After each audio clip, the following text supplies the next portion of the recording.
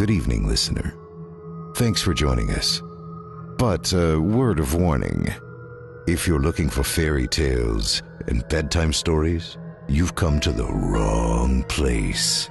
But if you enjoy it when your blood runs cold, if the feeling of being followed and watched makes you feel alive, well then, come on in, turn on all your lights, get cozy, and settle in as master storyteller Otis Gyrie weaves tales of terror for your entertainment.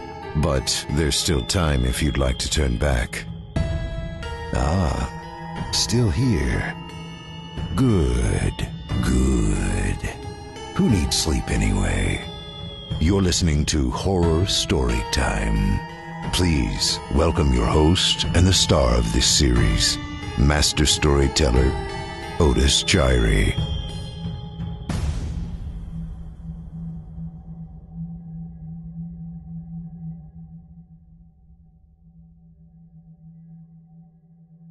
The Woman in the NIQAB by Lindsay Goddard. If you're reading this email, you've been selected as the new night auditor at the Ladford Inn. Congratulations. Well, I suppose. My memories of the hotel are mostly fond ones, with the exception of my final week when I decided I'd rather take my chances in the unemployment line. Here's to hoping you're spared the misery of the chilling encounters which sent me running from the Ladford, with my pride dragging behind me like a dead dog. I didn't put in the proper 2 weeks' notice when I resigned from my position, a grievance which Eleanor was quick to air, as tends to be the case with most of Eleanor's grievances. On her bad days, she comes off as a real ice queen. Those steely blue eyes could shatter diamonds if she concentrated hard enough, I'm certain. But don't be fooled. Deep down, she's a real softy. She insisted I write this letter since I left you with little or no training. How can I refuse?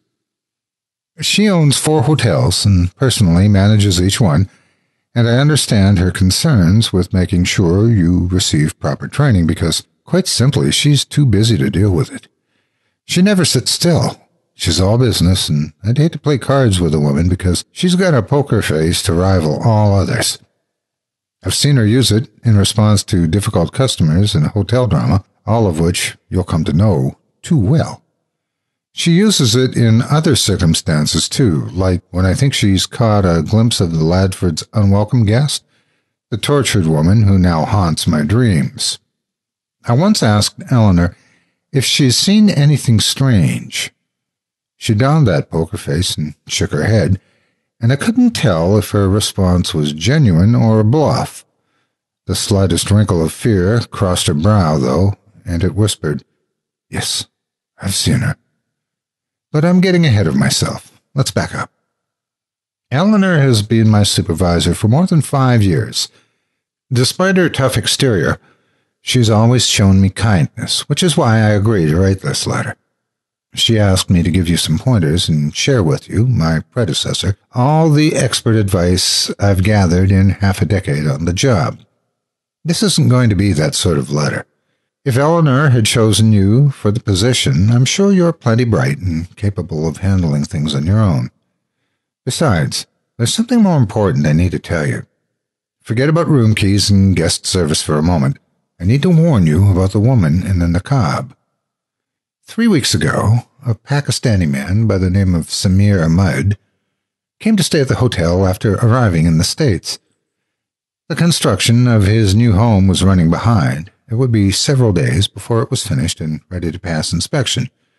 He was stuck in limbo between his old home in Pakistan and his newly built American mansion. He'd paid good money, more money than I could dream of spending on a house, and he was furious at the situation. The spoiled son of an oil company CEO, he didn't care for the public aspect of a hotel, sickened by the inconvenience of being forced to lay his head where so many others had laid theirs. He let his frustration show, always tense, biding his time with every painstaking tick of the clock. His dark eyes twitched when he spoke, his bronzed complexion flush with impatience. He had an assistant by the name of Tahir, a short Pakistani man, very soft-spoken and polite, though his English was broken. Tahir was not staying at our five-star hotel, but rather a ramshackle motel several blocks east, as his employer saw fit. He had dark circles under the dark circles in his eyes, and I was certain it was from dealing with the stressful antics of Mr. Ahmed. The wife, Mrs. Ahmed, remained a mystery to me throughout her 2-week stay. I never learned her first name, never dared to ask. She did not converse with men outside her immediate family, only occasionally whispering in her husband's ear. She most likely didn't know a word of English. With no reason to establish a first-name basis between the two of us, I accepted her as a blank slate, an unknown guest. But after so many years of getting to know my guests on a personal level in order to better accommodate their needs, I admit it felt odd to have this one slip through my fingers. You know how skimpy clothing is often referred to as leaving nothing to the imagination? Well, Mrs. Ahmed's wardrobe left everything to the imagination. I was familiar with such cultural garments from textbooks, television, and newspapers, but I'd never seen one close up. A NIQAB, that's what they're called. A black veil concealed the entirety of her face. It covered her eyebrows and even the bridge of her nose. The eye slits were narrow, and I remember thinking it would drive me nuts to have all that cloth in my peripheral vision. A headdress draped her shoulders and hung down her back, and not a single strand of hair could be seen. I hid my discomfort as best I could, mindful not to hurt the feelings of the woman beneath the shroud. Different strokes for different strokes, I always say. I noticed that even her fingers were hidden beneath gloves. Her hands left no prints where she leaned up on the counter, and I thought she might as well be a ghost. It was a perfectly innocent thought, which seemed so ominous in retrospect. I made sure to smile at the woman every evening as she came to get a bucket of ice. I wished to make her feel as comfortable as possible. The move from overseas was a huge one. I imagine adjusting to the changing culture was exhausting. I have no way of knowing if she smiled back, but a couple of times she nodded in my direction before hurrying over to the ice machine. I assume Mr. Ahmed had some personal use for the ice, as he would yell for her to hurry up if she took a few seconds too long. Perhaps he needed to soak his feet in a cold bath after a full day of pacing back and forth and placing angry phone calls to the real estate agent. One thing is for sure, his wife was never fast enough.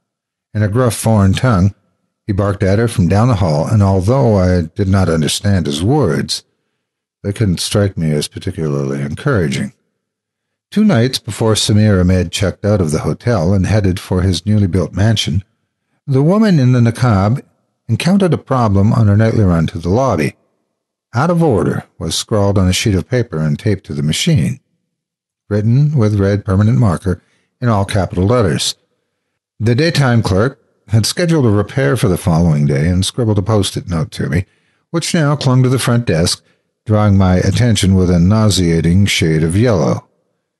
Mrs. Ahmed couldn't read the out-of-order sign, of course, but at a glance at the empty tray and a few unresponsive clicks of the button told her everything she needed to know. She hung her head in defeat, hugging the empty bucket to her black-clad bosom. I was quick to respond. "Mrs. Ahmed," I said, addressing her directly for the first time since she had arrived, "I can help with that." I pointed to the bucket in her gloved hands. I approached, and as I did, her eyes widened like a cornered mouse. Then something very unexpected happened. I saw beauty in those eyes. It struck me. It held me captive. Her eyes were not brown as I had imagined the countless times she averted her gaze, but a brilliant shade of amber which shined like bowls of honey in the sunlight. I reached for the bucket in a cautious, "I come in peace" gesture. I was taken aback by her gorgeous orbs, and she by my close proximity. She loosened her grip and let me remove the bucket from her fingers. I ran to the employee lounge, moving quickly as I knew her ticking time bomb husband would run out of patience soon.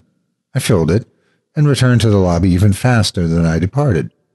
She was standing in the exact same spot, a motionless NIQAB mannequin until she nodded her thanks to me. I held the bucket a moment longer and gazed into those lovely eyes.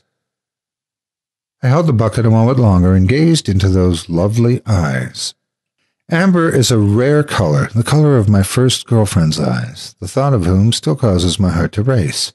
I was irresistibly drawn to that color. We plan to have the ice machine fixed by tomorrow evening, I said. I was stalling, though I wasn't sure why. There's another one on the second floor if you need it. Recalling our language barrier, I frowned. Pieces of ice fell to the carpet as I handed the silent woman her bucket, now brimming with frozen cubes. Then I noticed Mr. Ahmed 6 doors down, his head poking into the hall. His olive complexion was flushed with blood as he observed our one-sided conversation with an unpleasant scowl. I immediately turned and made a beeline for the desk, hoping I hadn't caused the woman any troubles. 30 minutes later, I received a noise complaint from room 110. A middle-aged businesswoman by the name of Susan Bennett had been staying in 110. She was a quiet, introverted woman. She tipped the staff well and kept her room tidy without much help from housekeeping. She didn't strike me as a prankster, so I believed her when she told me she'd heard horrible screams coming from the next room. I was suddenly tense. An icy knot formed in my stomach. My mouth went dry, and all I could do was force a small amount of saliva down my throat and try to locate my voice. Needless to say, I had a bad feeling about Mrs. Bennett's noise complaint. Had the screams come from Mrs. Ahmed in 112? Was she in some kind of trouble with her husband? I couldn't help but wonder, did I cause a fight between them? I didn't think such an innocent encounter would cause marital tension, but the look on Samir's face had been so angry. I assured Mrs. Bennett I would look into the matter, confirmed the time of her wake-up call while I had her on the line, and bid her good night and sweet dreams. Beads of sweat formed on my brow as I made my way down the hall. The couple who had stayed in room 108 had checked out this morning, and no one else had rented the room. The noises must have come from 112. I approached the door and knocked, lightly at first. Nobody answered. I knocked again, this time speaking through the wall as well. "Mr. Ahmed, it's hotel management. We'd like to make sure everything is all right." I heard him unlock the deadbolt and fasten the latch. He opened the door about 2 inches and peered through the crack. The metal latch prevented it from opening any further. Mr. Ahmed was breathing hard. Perspiration moistened his forehead, and his black hair glistened like an oil slick. "All is fine," he bluntly assured me. I tried to peer over his shoulder into the room, but he deliberately filled every inch of the opening and cleared his throat as if to say, "Get on with it. What is this about?" A guest reported hearing a scream through the walls. I was worried Mrs. Ahmed may have taken a fall or twisted her ankle. "All is fine," he repeated, glaring at me with dark eyes. He began to close the door. "May I see her?" I asked. Just to follow up, to close the report. He stopped and flashed me an insulted expression. "She is not veiled. No visitors. You can close the report." He shut the door in my face. The next evening, I waited for the woman with the gorgeous amber eyes to fetch her husband some ice. Hours ticked by, and she never showed. I sat alone at the desk, reading a novel and trying not to notice the absence of a certain shrouded lady. I rubbed my arms, warming them against a chill that had lingered in the lobby all night. No matter how I adjusted the thermostat, a cold draft remained, coaxing my body hair on end like a snake charmer. I thought maybe I was coming down with a virus, because I started getting really cold, to the point where I started to shiver. For a moment, I thought the woman in the NIQAB must have slipped past me as I was reading my book, because the ice machine grumbled to life. I looked up, but nobody was there. The lone machine hurled ice cubes with a steady clink, clink, clink. It seemed louder than it ever had before, and worked aggressively, shaking back and forth as it spewed chunks of frozen water into an overflowing tray. I raised an eyebrow as I watched this mechanical wonder, an appliance that turned on by itself and whipped itself into a frenzy. "Some repairman," I mumbled. I pulled a bookmark from the drawer, set it in place, and closed the book. I could hardly concentrate with all the racket. Besides, I needed to unplug the blasted thing before the carpet got riddled with puddles. When I returned my attention to the lobby, Mrs. Ahmed was standing there. The silhouette of a robe-like dress and loose veil stuck out from behind the machine. The shapeless, black figure stood stock-still, mostly hidden by the possessed ice machine as it turned out cube after cube. "Ma'am?" I rounded the desk and approached her. "I'm sorry. I don't know what's wrong with this machine. I thought we had it fixed, but it's not," and I stopped in my tracks and began to look away. In the harsh fluorescent lighting, which Eleanor despises for the way it illuminates every speck of dirt, I tried to make out a woman's form beneath the garment.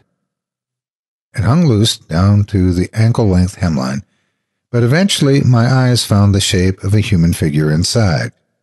Yet the fact remained that it was floating, not standing, suspended somehow mid-air. Where usually she wore dark sandals and socks, there were no feet, and that long black dress looked menacing as it hovered against the off-white walls, inches above the carpet, facing me. The air grew colder as I looked up, searching for an explanation in her amber eyes. What I saw snatched the breath from my lungs in one fell swoop of terror. Her veil was in place, tucked inside her head garb like it always was, the same narrow slits for the eyes, only she had none. No eyes at all, nothing but darkness where they used to be. The ice machine rumbled and roared, propelling my hysteria to new heights as she reached a gloved hand to her face. She wrapped her fingers around the veil and peeled it away. The face of nothingness stared back at me, an empty void inside the NIQAB. The lights clicked off without any theatrics, no exploding bulbs or popping circuits. They didn't so much as flicker, just instant blackness. My jaw chattered as the chill increased triplefold. When I couldn't take it anymore, I closed my eyes and whimpered. I stayed that way, eyes squeezed shut like a dope until the ice machine ceased its psychotic production. The buzzing of the fluorescents returned, and I could see the light shining through my eyelids. I opened them, and she was gone. I looked around, relieved no guests had witnessed my cowardice, but at the same time disappointed I was alone. Nobody was going to believe me, I knew. My only evidence was a mountain of ice on the floor, a mess which would only get worse the longer I waited to clean it up. I barely dragged myself into work the next night. I was wired on coffee after tossing and turning to no avail. Heavy gray bags under my eyes made me look like a washed-up rock star, only I lack a rock star's edge. I felt scared and alone. I have close friends and family I could talk to, but I was afraid to tell anyone about my frightening encounter for fear of what they might think. As adults, we tell ourselves that the boogeyman isn't real. The monsters in our closet were long ago exposed as frauds. There's not a blood-covered ghost in the mirror waiting for us to say her name 3 times. We tell ourselves that the deceased go to a better place, and miraculously, they all manage to get there with no trouble, as there are certainly no lost souls among us. We consider people who believe in the boogeyman to be crazy, or at least we call them names like weird and flaky. That's why I decided to keep this to myself. Though I had never been so scared in my life, I didn't let it show. I went about my usual routine. The hotel was busier than usual, but the moments I spent alone seemed to drag on forever. I did inventory to keep my mind busy, to avoid thinking about the invisible woman, the lady who wasn't there, whose familiar clothes floated in the air as if watching me with unseen eyes. My skin grew cold each time I thought about the frigid air that swirled around her. I looked through the front windows as a taxi pulled to the curb, and to my shock, Samir Ahmed emerged from the car with his wife. Yes, the elusive Mrs. Ahmed followed close behind him. I'll admit I was ecstatic to see her, if a little worried about my sanity. I had worked myself into a frenzy thinking something had happened to her, and after seeing those terrible things, it was a mixture of satisfaction and confusion to see her walking toward me now. The revolving glass door caught the red glow of the taxi's taillights as they entered the building with Samir in the lead. It was close to his usual bedtime, and I figured they were returning from a late dinner at a crowded restaurant. I had to suppress a smile as I envisioned the impatient millionaire forced to wait for his meal, though my smile faded as I wondered how Mrs. Ahmed managed to eat through that veil. He approached the desk and proceeded to inform me that this would be his final night at the Ladford. His new home was ready. He'd be leaving in the morning and needed a luggage rack promptly at 7. The moment he looked away, I stole a glimpse at his wife. Just one last look to commit to those gorgeous amber eyes to memory. I feared I had suffered a mental collapse, and I was hoping to replace the image of the floating NIQAB and its empty veil with something more palatable. But what I saw made things worse. It sent a jolt of shock to my heart. Her black veil was in place, with the same rectangular slits for the eyes. But the woman's eyes had changed. They were different. No longer the glistening pools of honey I admired 2 nights prior. Her dark brown eyes showed no signs of recognition as she observed me with indifference. The old Mrs. Ahmed had always averted her gaze. She never looked directly at me, not until the night by the ice machine. Yet those chocolate brown eyes studied me so alert, the wrong shape, the wrong color, the wrong personality. Imposter, I thought, but didn't say. He's replaced his wife just like that. Replaced her. A chill crept down my spine. I willed it away, not allowing my body to betray my suspicions. I finished my business with Mr. Ahmed, and I avoided any further eye contact with the mysterious woman at his side. The loneliest part of the night shift comes around 3 in the morning. The drinkers and party animals have all gone to bed. The early risers have not yet risen. The ticking of the clock resonates in some deep part of the soul which needs to be around people. Because anything can happen when you're alone. I was contemplating the woman in the NIQAB and how she was not the same woman Samir Ahmed had arrived with several nights ago when the lights blinked off one by one. All around the lobby, bulbs flickered and went out. The hallway to the guest rooms was left in utter blackness. I remember noticing the other electronics were still working, the computer and the vending machine. I wondered what would cause the lights on several different circuits to fail. I felt a familiar chill in the air, a drop in temperature which caused my jaw to chatter. The lobby became downright frigid and my breathing grew heavy, despite my best efforts to keep calm. I scanned my surroundings, the vending area, the sofa and coffee table piled with magazines, the elevator, the hallway, the stairwell. I flicked my eyes from place to place and told myself the coast was clear. Yet my eyes were drawn back to the hall. I gulped, and a wad of saliva stopped halfway down my throat. Nervous bile rose from my stomach. I tried to focus, to make sense of what I saw. There was something in the hall, someone, but they didn't walk upright, which is why I hadn't noticed them at first. Instead, they crawled through the darkness like a spastic inchworm, clawing at the carpet with spindly fingers.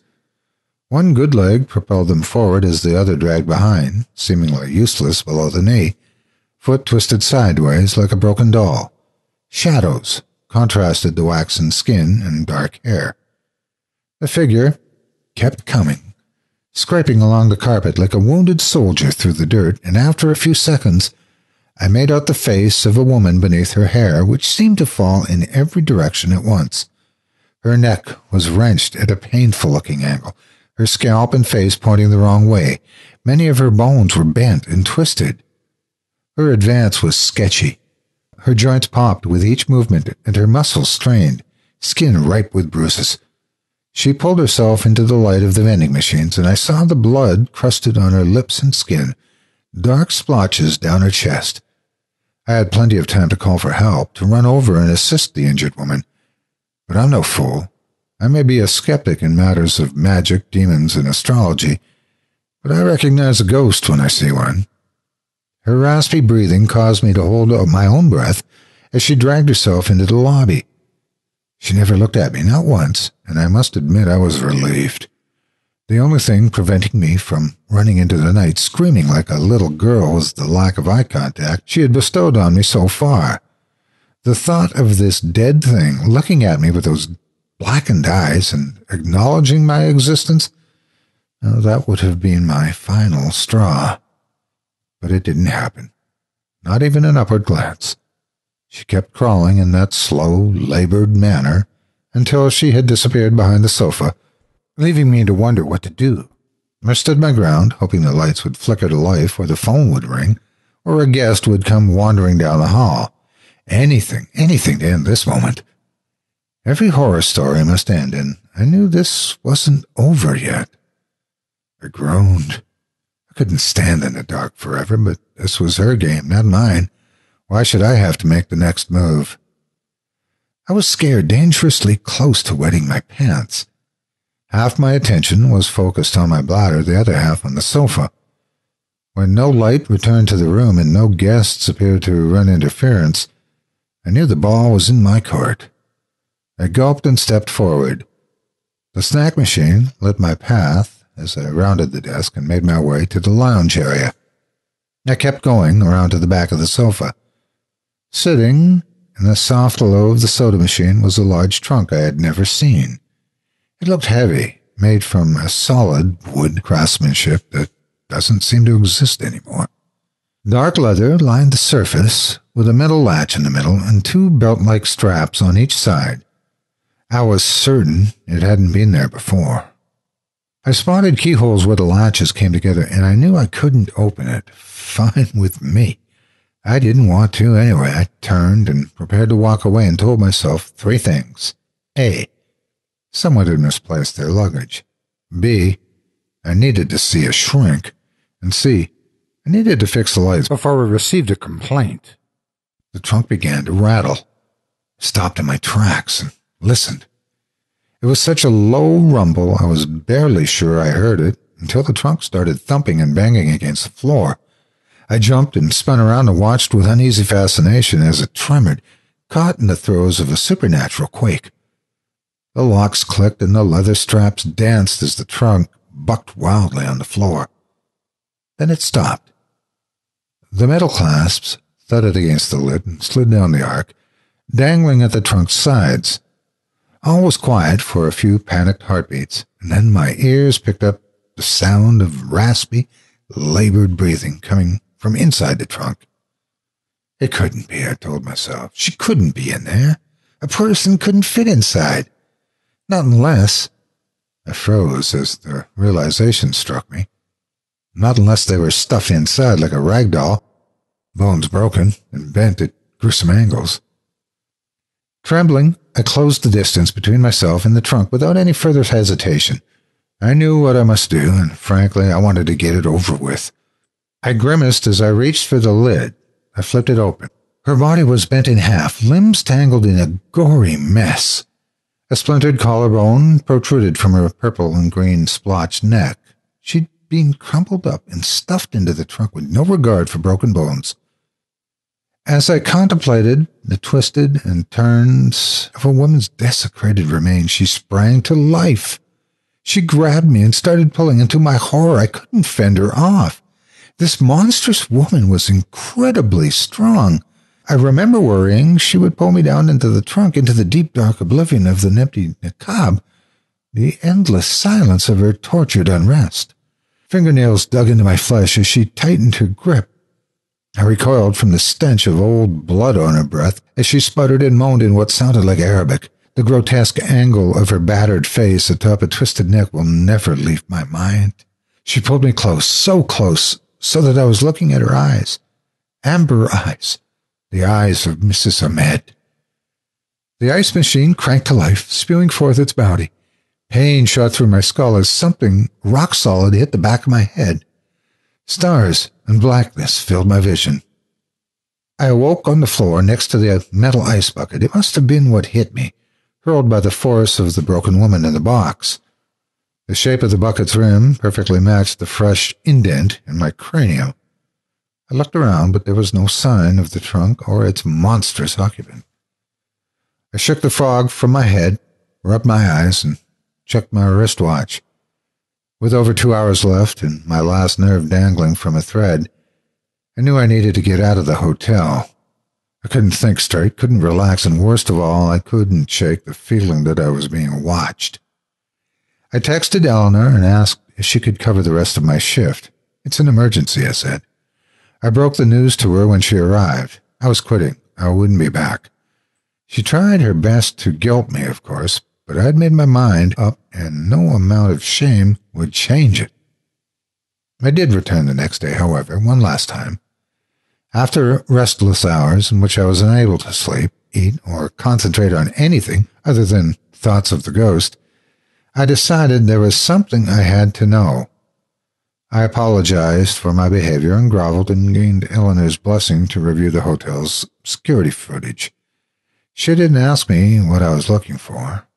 Eyes bright with denial, she donned that old, familiar poker face and silently assured herself that I was in need of a shrink or some antipsychotics.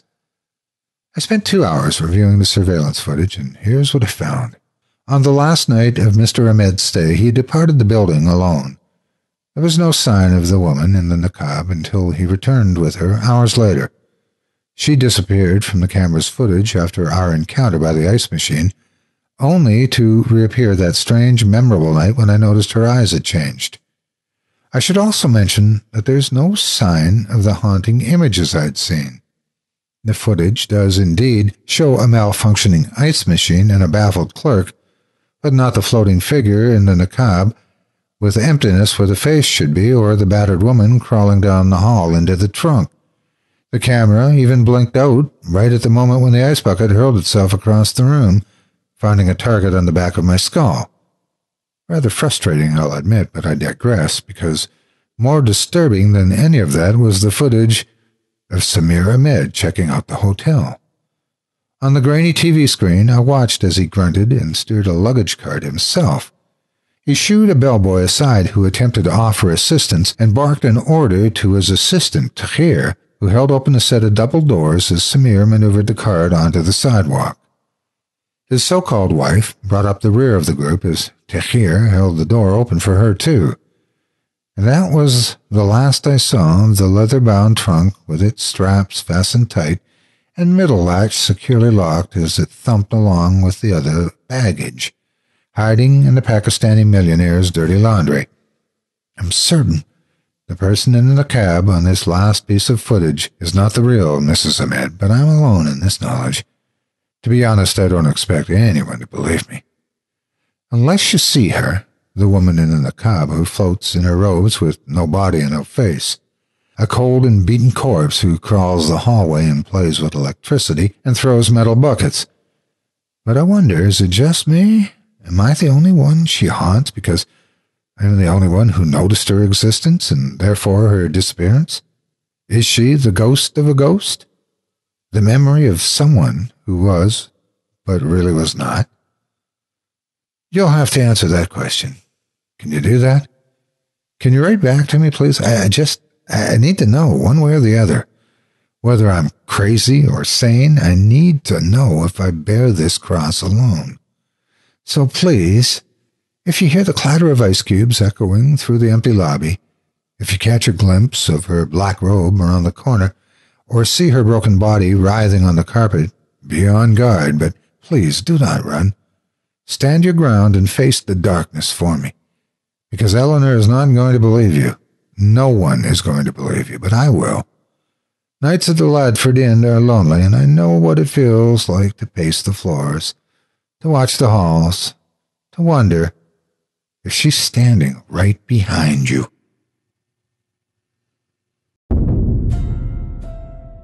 Hi, Otis Gyrie here. Thanks for joining me around the digital campfire today. Your support means everything to me. I wanted to take a moment to ask you to support me and help me make storytelling my career by joining the Chilling Tales for Dark Nights members area. There are links in the video description below. If you love what I do, help me make this my full-time job by signing up for any membership of your choice. With your support, I can quit my day job and dedicate my day to putting out more twisted tales more regularly and take more of your requests. With a membership, Not only do you get instant access to my archive of 200 plus audio stories in HD format, but you'll get them weeks or months before the public does. You'll also get access to the full archive of hundreds of fully produced chilling tales for Dark Knight's Tales, including several narrated by me, and advanced access there as well. In addition to that, you'll get exclusive members-only access to private monthly livestream events and direct access to me and the rest of the team via the Direct Connect and Production Lounge features, where you'll get the opportunity to let your voice be heard and get insider updates. Members will also get the opportunity to earn money by referring friends and family to us. So what are you waiting for? For as little as $6.66 a month with an annual membership, you can help our channels grow and help me make my dream come true. So, thanks again for listening, and please consider giving up a cup of Starbucks or that pack of energy drinks to help this old storyteller live his dream. Visit us today at http://www.chillingtalesfordarknights.com/tour for information and sign up now.